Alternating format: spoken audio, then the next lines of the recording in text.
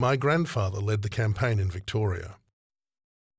It would be the old warrior's final fight. We cannot help but wonder, why has it taken the white Australians just on 200 years to recognise us as a race of people? I'm speaking for what I firmly believe. And each and everything I said, I do not apologise for.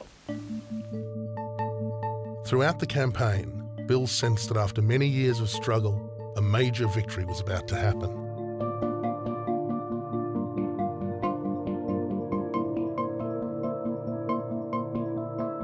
It was as if all his battles had culminated into this one moment.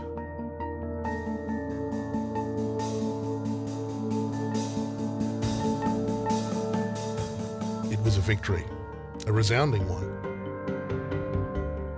Nearly 91% of Australians voted yes to finally recognise Aboriginal people.